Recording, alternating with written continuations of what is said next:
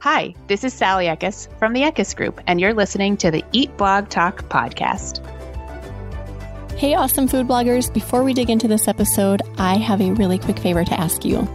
Go to your favorite podcast player, go to Eat Blog Talk, scroll down to the bottom where you see the ratings and review section. Leave Eat Blog Talk a 5-star rating if you love this podcast, and leave a great review. This will only benefit this podcast. It adds value. And I so very much appreciate your efforts with this. Thank you so much for doing this. Okay, now on to the episode. Hey, food bloggers. Welcome to Eat Blog Talk, the podcast for food bloggers looking for the value and confidence that will move the needle forward in their businesses. This episode is sponsored by RankIQ. I'm your host, Megan Porta, and you are listening to episode number 329. Today, I have Sally Ekus with me. I'm super excited to have a follow-up conversation. She's going to go over Cookbook Publishing 201 as kind of a follow-up to her initial episode, which was Cookbook Publishing 101. So this will be a little bit more advanced. Sally Ekus is the lead agent and co-owner at the Ekus Group, a full-service culinary agency specializing in literary and talent representation. She represents a wide range of culinary, health, wellness, and lifestyle talent, from first-time cookbook authors to seasoned chefs, RDs, professional food writers and bloggers, and internet and YouTube personalities. From concept to contract, she has brokered over 300 book deals with top publishers including Penguin Random House, HarperCollins, Hachette, Simon & Schuster, and numerous indie publishers. To honor the Ekus Group's 40th anniversary this spring, she launched a self-paced online course called How to Write a Cookbook. Its bite-sized curriculum distills 4 decades of cookbook publishing knowledge into less than 3 hours. Leveraging Sally's expertise, aspiring authors are already fast-tracking their success by overcoming the steep learning curve of today's evolving industry climate. Sally, it's such a pleasure to have you back on the podcast. How are you doing today? I'm good, Megan. Thank you so much for having me back. I love talking about this stuff. Yes, I know you do. I can always hear and feel your passion. So I'm excited to get into this.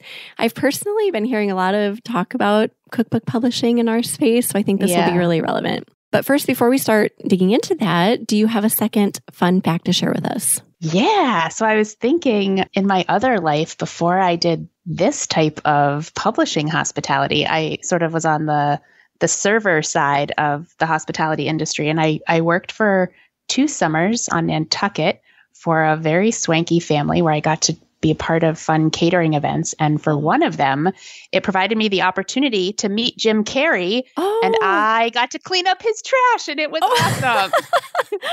And so nice and so funny. And not only did I get to clean up his trash at the beach party, but I also got to talk with him. Oh my gosh. Okay. Tell me a detail. What do you remember most about him? I remember his smile and kindness because we were in Nantucket. You can drive on certain beaches with permits. So you put the pressure down in your car tires. And I was driving one car and there was a car in front of me, and we were trying to figure out which way to go on the beach. And I distinctly remember the car in front of me paused to see which way we should go. Somebody got out of the driver's seat, turned around, looked at me, and sort of did that gesture of our shoulders up, which way to go. And it was him. And he was just smiling and looking so happy. And I was like, I have no idea which way to go. Jim Carrey is asking me for directions. That is the coolest thing ever. I love it when people meet celebrities and they're actually really kind and genuine. So nice. Yeah. Oh, I love that. He seems super quirky, but just someone that you would want to hang out with. Totally fun and creative and exactly kind. It. Yeah. Super cool. I love that. And you came up with that on the fly. So great job. Thank you. Yes. Okay. Let's dig into cookbooks. You are so passionate about this and you have a long-standing history with this topic. I guess we can start out just by doing a refresher on having you talk about what an agent is and where food bloggers could find one if they're interested in publishing a cookbook. Sure. Well, so an agent is a representative on behalf of the author. So my clients are authors. An agent represents the author and your book concept to a publisher. We also advise on the readiness of a book proposal for sale. So I work with clients on the development of their idea and the comprehensiveness of their proposal. And then one of the things I love about being an agent is the matchmaking side of it. So as an agent, we're matching the book with the best editor for the project. And then ultimately the agent is selling the book and negotiating the contract with the publisher. And as part of this process, agents, they analyze industry trends and have these established relationships with editors and different publishing houses. So ultimately, an agent is an author representative. And where to find them, I mean, I'm pretty active on social media. Some agents are. Not all literary agents specialize in culinary representation either. So you want to take a look at bios, websites, what people are looking for, and how they like to be queried. And ultimately, you could also take a look in the acknowledgement section of some of your colleagues' cookbooks, because oftentimes an agent will be thanked. You can also find agents on industry sites like Publishers Marketplace, which I just learned from a different podcast, the Everything Cookbooks podcast, that you can actually subscribe for just one day to look at the different book deals. So I didn't realize that, and it's a great tool to do some research. And you can also find agents at conferences and different industry events. Yeah. Or you can just call Sally. Yeah, please don't. No, just kidding. You can just call me. Absolutely. But before you do, please take a look at the types of books I represent, what I'm looking for, and how I like to be queried. Yeah, that's awesome advice. And I loved that little piece you said about looking in the backs of book, or like when people are thinking, because they usually think they're agents. That's such a great little tip. I love that. Yeah. Yeah. I mean, oftentimes too, new clients will come to me through existing clients. So it's pretty uncommon at this point, because our agency has been around for 40 years and I've been agenting for maybe 13 or 14 years now. It's pretty uncommon that somebody would be pitching me that I don't at least know through a current client. So talk to your colleagues and say, hey, I have this idea. Who's your agent? Are they taking on new clients? Would you be willing to make an introduction? And then on the other side of that, I'm getting an email from my author saying, hey, so-and-so reached out to me. Here's what, my clients know me best. They know how I like to work. So is this the right time to query you? Are you taking on new projects? And then they would make a personal introduction. And I think that's really, the most likely avenue for us to be meeting new clients at this point, although not entirely the only possibility. Okay, perfect. And then something else I've been hearing kind of thrown around lately is which route to go. So do you traditionally publish a book? Do you self-publish? Can you go through each of those and maybe what the benefits are? Yeah. So, I mean, it's a really personal decision in terms of what your specific career goals are. Ultimately, both paths, traditional publishing and self-publishing, are going to result in a beautifully printed book that you can hold in your hands and that you can sell. Some key differences are how that book comes to the shelf and how the book is sold. There are many differences between the two different paths, but I talk endlessly about the three primary considerations. The first being financial. In traditional publishing, a publisher is going to offer you it in advance. And in self-publishing, you are your publisher. You are financing the publishing of your book. To what extent is far more nuanced. But ultimately, do you have the funds to back your book, or do you want to be paid in advance? And people are probably listening and thinking, well, I definitely want to be paid to write my book, right? I don't want to pay for this myself. However, that leads me to the second consideration, which is control. And I mean that in the best sense of the word. Do you want to control the look and feel of your book? Do you want to control who's doing the editing? Do you want to control how it's laid out and designed? And that's a really, especially for food bloggers, you have a really specific brand on your site. You have a really specific voice. No matter what a publisher says, you want to take your own photos. And photos is like a whole other can of worms that we can open if we want. But generally speaking, if you want to drive that bus, which is an analogy I use in the course, if you want to be in that driver's seat of publishing your own book, you want to self-publish. If you want to be just in the passenger seat, heavily directing which way to go, kind of like, Jim Carrey and I, but ultimately someone else is leading the charge, then traditional publishing is the way for you. And then the third consideration is distribution. In traditional publishing, the publisher is bringing distribution to the table. So they have relationships with sales teams across the board.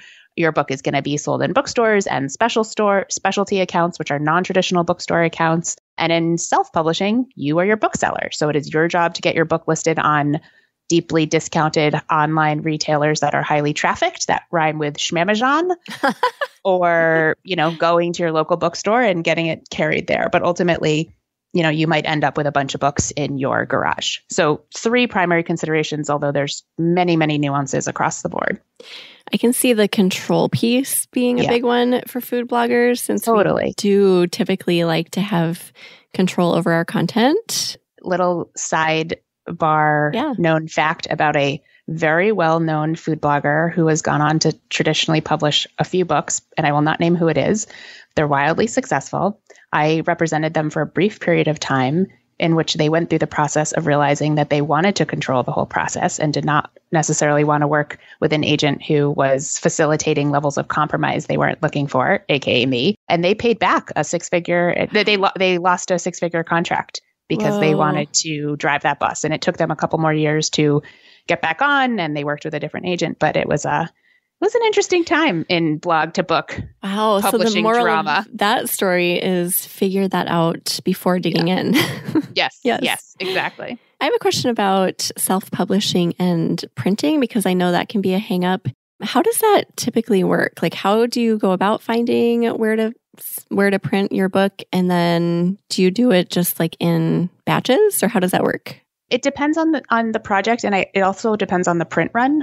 Typically, when we, not acting as a literary agent, but we're acting more as like a consultant for somebody who wants to self-publish but have sort of our expertise along the way with them, we will connect you with a couple different book packagers who have relationships with printers in place. So they are doing the vetting, they are doing the negotiation on the cost. But ultimately, in self-publishing, you're in charge of securing a printer. But we work with packagers, which are the self-published version of traditional publishing, who are bringing those relationships to the table.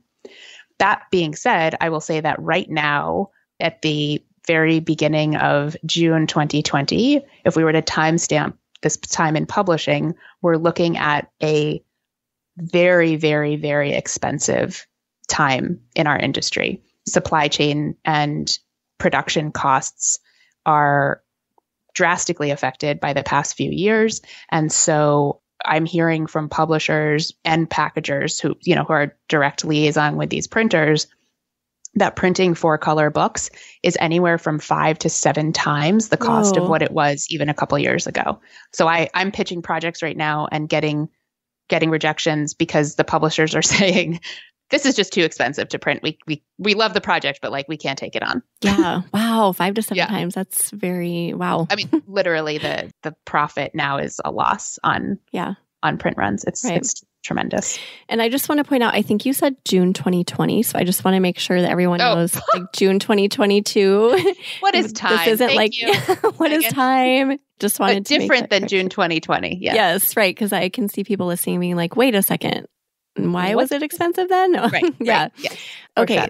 No, that is all awesome information. And I can see where people would really want to self-publish now, but be turned away because of that cost. Mm-hmm. So how do you go around that? Do you just put it on hold and wait? Or are there any solutions?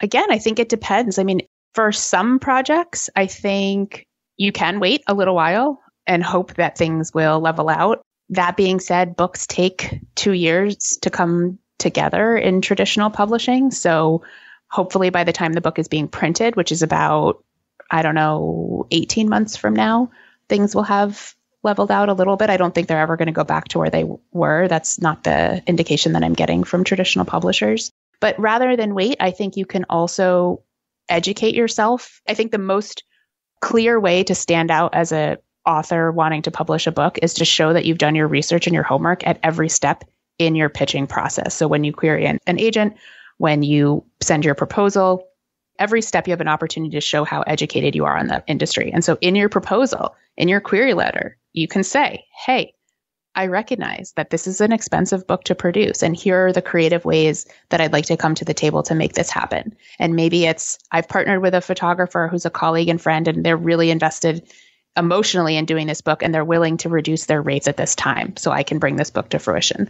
Or instead of 150 recipes, which was my original vision for this cookbook, I feel strongly that this book should come out within the next 2 to 3 years. And so I'm willing to reduce the recipe count down to 90 to 110 recipes as part of the conversation with a publisher so that we can keep the page count below X number of pages, right? So call it out. Show that you know what you're talking about and that it's not just like, I have this amazing idea and it has to be published and I have no understanding of like how that comes to be, right? You have an opportunity to show how educated you are. Has the cost of books gone up dramatically recently? So that's a great question. Actually, yeah. We have books that when they are going back for second printing or the publishers watching their inventory, they're going back and we're seeing that they're now being priced a little higher than the original list price. I mean, the list price that's printed on a book might even be changing right now based on the printing costs. But as you know, on large online retailers that Ryan with Schmamazon, prices are constantly fluctuating. But yes, generally speaking, if a book is going back for a reprint right now, there could be a fluctuation in the list price. Okay. And then I'm curious, because I know you have your finger on this pulse about what publishers are looking for all the time. Do you have any ideas to share with us about what publishers are currently looking for as far as cookbooks go? Yeah, so publishers are looking for really sound, approachable, well-tested recipes, always, right? They're looking for a lot of personality and voice in books, a lot of storytelling. They are looking for more regional and deep cultural dives into different cuisines from around the world.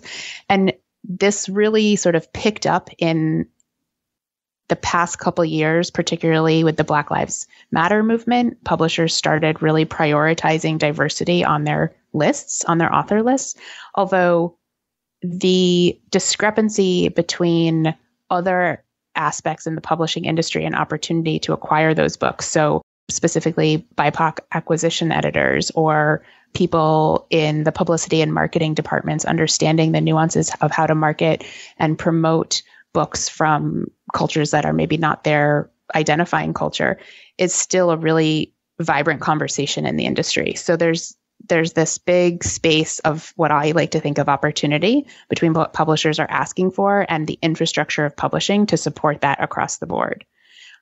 You know, that's one of the changes in the past few years. For us as an agency, we have always represented a really diverse author list, both in cuisines, skin color, topics, techniques. And so we've seen this ebb and flow in publishing happen in a more sort of expedited way in the past few years, although it's a space that we've been representing for a long time.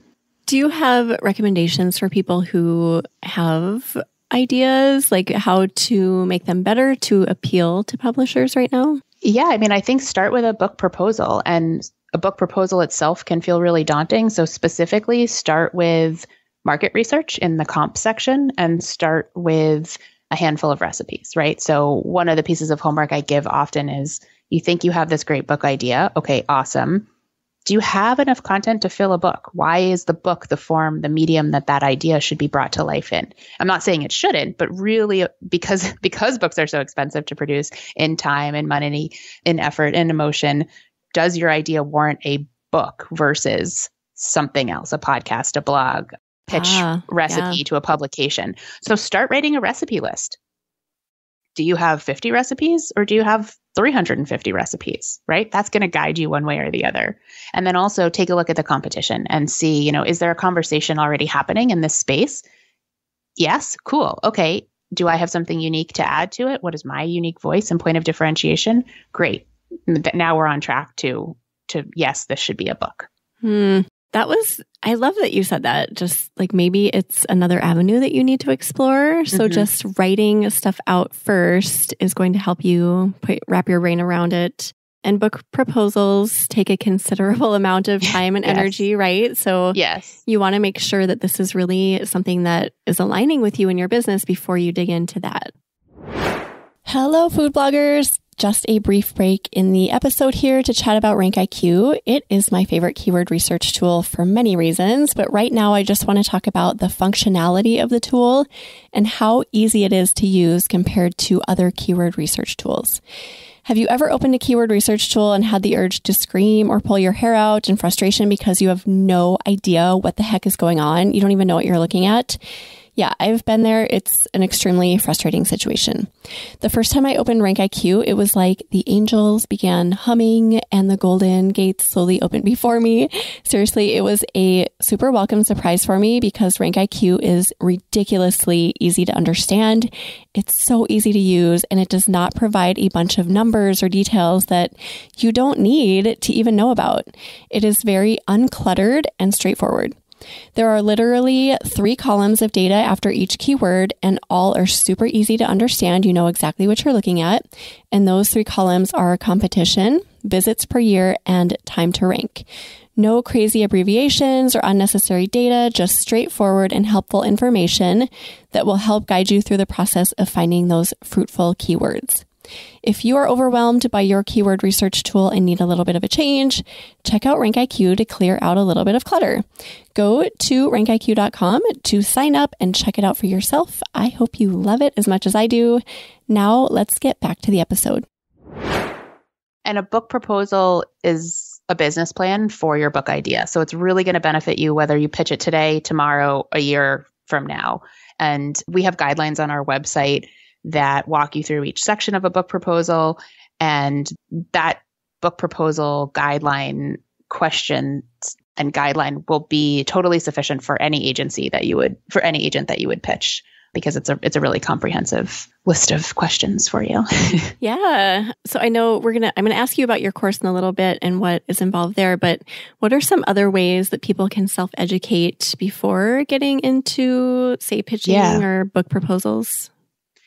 I am just loving all of the resources available out there right now. I have to say, launching this course has really immersed me in the market for this, right? In the competition. And I see competition as collaboration. So I love Diane Jacob. I love her book, We'll Write for Food. Read it, right? I love her newsletter. I'm a paid subscriber to her newsletter. I don't think I pay for any other newsletters, to be honest. I just love her roundup. I love her assessment of industry trends. I love your podcast. I love the Everything Cookbooks podcast that just launched a couple months ago. It is essentially like a slightly different audio-free version of my course. Like there's a lot of similar content presented in different ways because it's hosted by 4 authors, which is a different experience than my course, which is created by an agent working across the board with a bunch of different publishers. But we cover the same type of material. Listen, read, subscribe, take these, take this information and then ask yourself, what am I hearing that is the same? What am I hearing that's different? And why are these, messages or information about how this industry works different? A non-culinary specific resource is Jane Friedman. She's a writer and consultant and also produces a fantastic newsletter. Her information is just so timely.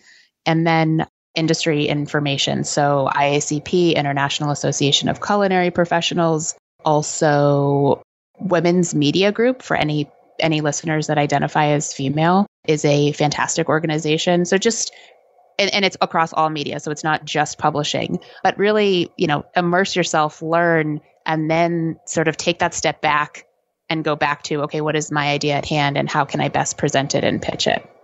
And this is all fresh in your mind because you just created your course, right? So this is I love that you're presenting all of this fresh material because you literally just dug into it yourself. So go consume all of it and then wrap your head around it a little bit more. Yeah, I really tried to take a look at what was out there because it's so important to support other people providing this type of content and information.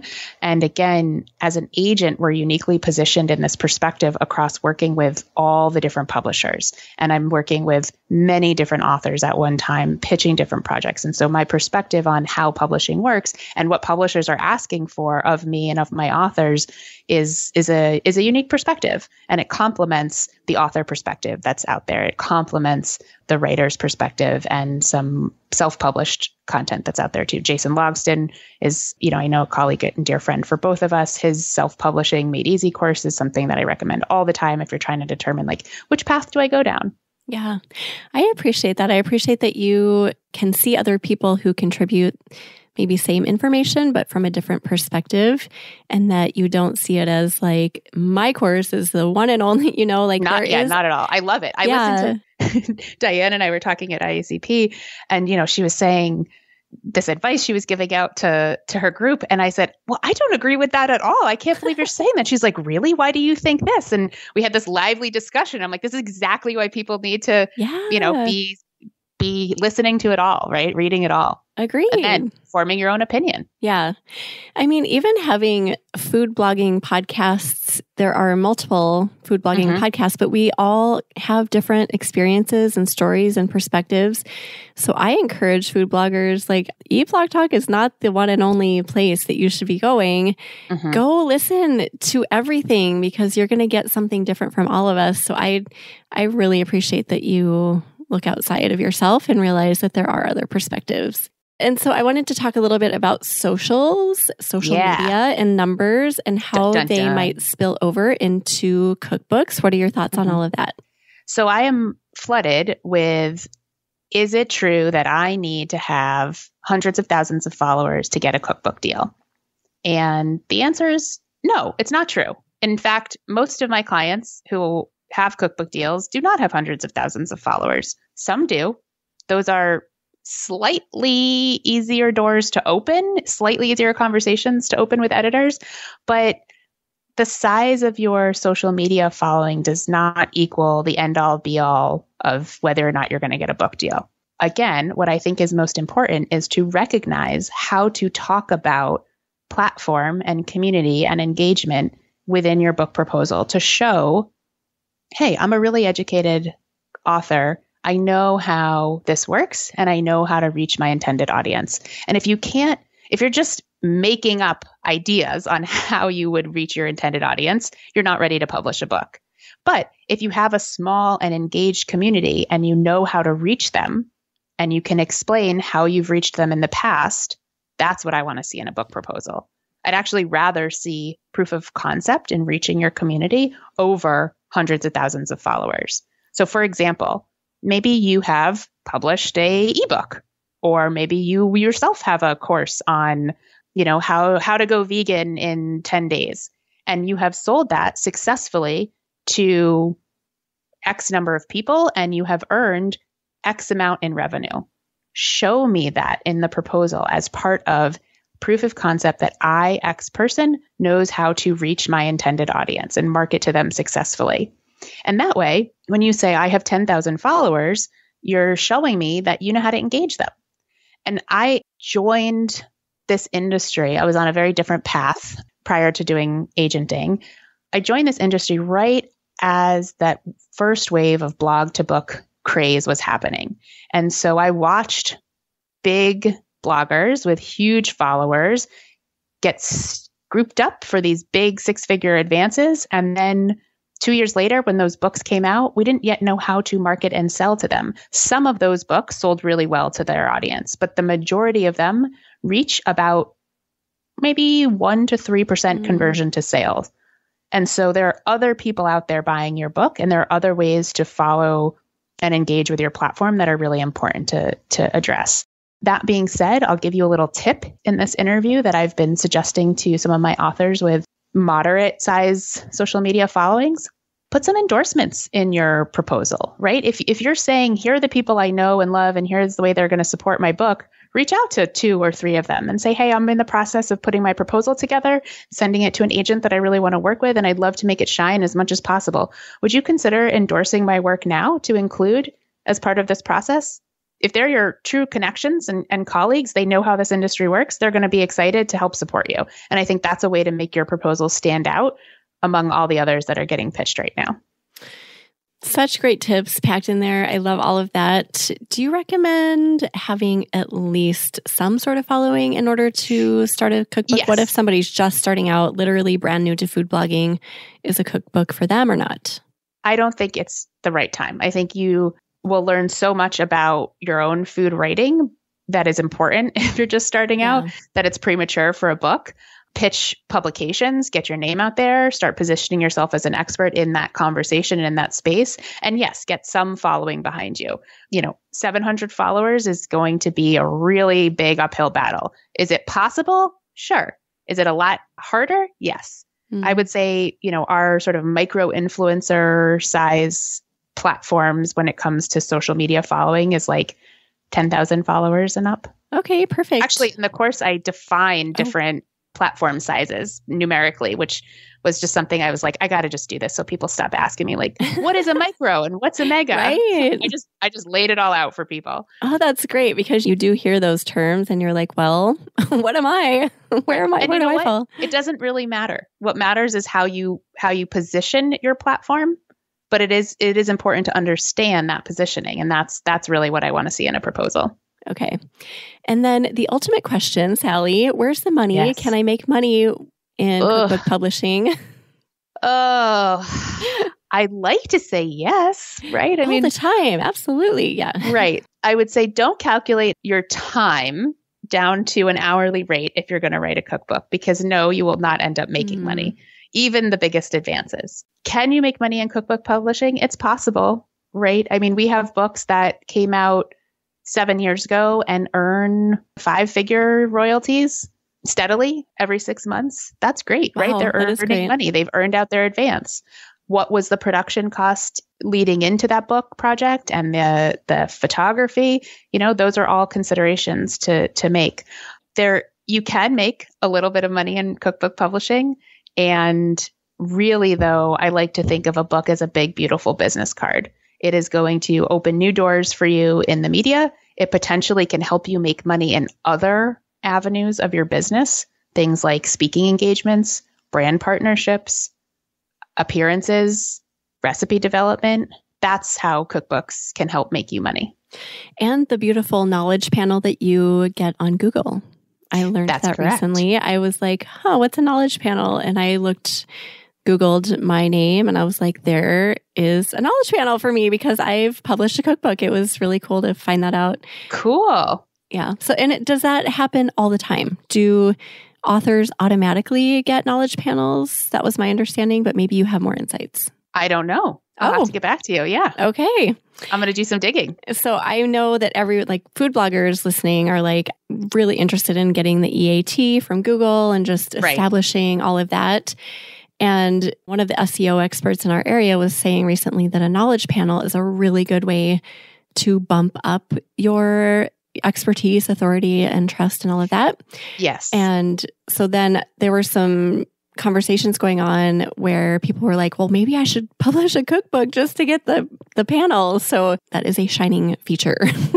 That's so interesting. I don't know how the integration works around that, and if there are certain requirements around what type of book or how a book is presented and coded. But I will say that one of the reasons to write a cookbook is to, offer credibility as an expert in a certain area. And so, what is the 10 years ago version of a knowledge panel? It's like your byline, right? It's offering that credibility. But I don't know. I'm going to get back to you and look into that more. Yeah, I'm curious about it because I've asked around a little bit and nobody seems to really know. And I was also wondering if you write an ebook and, go through the process of getting it on Amazon and all of that, does that help you acquire a knowledge panel too? There are kind of some question marks about that. But I think we need to get a Schmamazon Loodle and agent and author together to have this discussion. Oh, yes. I think this is a future discussion. This would be really valuable.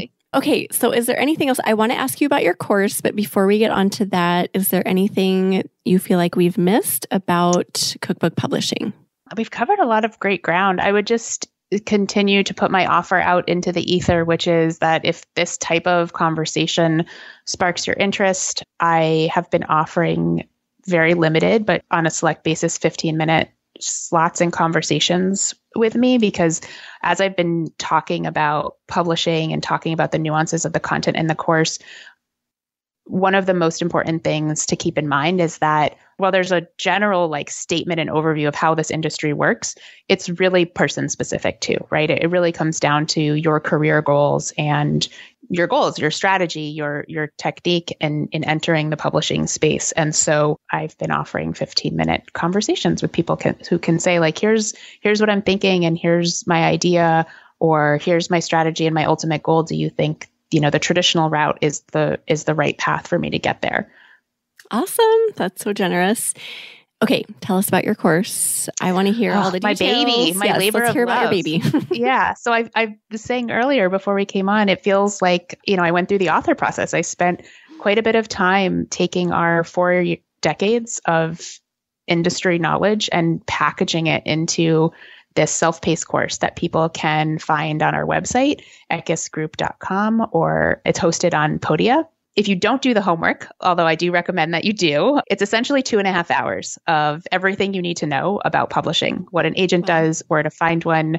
It walks you through 3 real book deals that I've negotiated and all of the financials behind them. I help people determine the 2 different, the differentiations between self-publishing and traditional publishing. And then there's like a really intense proposal module where I go through the guidelines that are available for free on our website, but I give you an agent tip with every single part of the proposal. So it really arms you with like, here are ways to stand out. And then there's this module at the end that is just like my little love baby of all the things that people probably don't need to know yet, but always ask about. So how to work with photographers and what goes into collaboration agreements. What's the difference between publicity and marketing? There's a super fun flow chart as to whether or not you should work with an agent, because even though I am an agent, I don't necessarily think the agent relationship is right for everyone. So it's got a lot of good stuff in there. There's different activities to do along the way. And you'll come out of the course with a recorded pitch for your idea and your overview started for your book proposal. And I make this joke in workshops that I do, but like I'm that person who makes a to-do list with the first 2 or 3 things on it that I've already done just so I can cross them off. I do that. Yes, right? That's like funny. my people. So I was like, not going to release a course unless somebody came out of it with something started, because you really want to jumpstart working on your book. Whether or not you turn your attention to it tomorrow or not, it gives you an opportunity to feel like you've accomplished something and get started. This sounds amazing. I can see so many people wanting to dig into that. We will definitely link to that in the show notes, but where else can people find this if they're interested? They can find it on our website at ekusgroup.com. And then you can follow me on social media, my name at Sally Ekus. And I post about the course. And then I also post other industry information. You'll also catch some, little photos of my daughter walking around on there. And then on Facebook, I run a community called How to Be a Cookbook Author.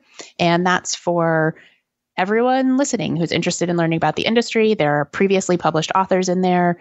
There are designers, there's photographers, and I post industry news and things that I find really interesting and helpful about this publishing space that I have access to through other industry resources. And then there's also opportunities to ask questions and network and, again, collaborate with one another, because at the end of the day, that's what this is all about, is supporting one another so we can see your books sitting next to each other on the shelf really successfully, and then, flying off the shelf with massive sales because you're supporting each other's hard work and endeavors.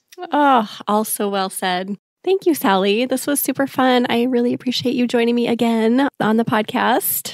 Thank you so much, Megan. It was such a pleasure. I really appreciate your time today. Yeah, you too. And do you have another favorite quote or words of inspiration to share with food bloggers? This isn't food blogging specific, but as I've come to realize putting this course together and, the vulnerability of working so hard on something and putting it out into the world, I hear that a lot from my authors. And a quote that was on some sort of motivational card years ago, which I cannot attribute to its intended sayer because I don't remember, and I don't think it was even on there. It's just this little note card that said, "It is safe to look within." And I would just add, so do so and get cooking. Ah, I love that. That's so perfect for food bloggers. That is inspiring. Thank you so much. Thanks, Megan. Yeah, so we will put together show notes for you, Sally. So if anyone wants to go look at those and get all the resources, she mentioned so many great resources here in this episode. So go to eatblogtalk.com/Sally Ekus 2. You've already told everyone where they can find you, so I don't think we need to recover that. So thank you, Sally, again for being here. And thank you for listening today, food bloggers. I will see you in the next episode. Thank you so much for listening to this episode of Eat Blog Talk. If you enjoyed this episode, post it to your social media feed and stories. See you next time.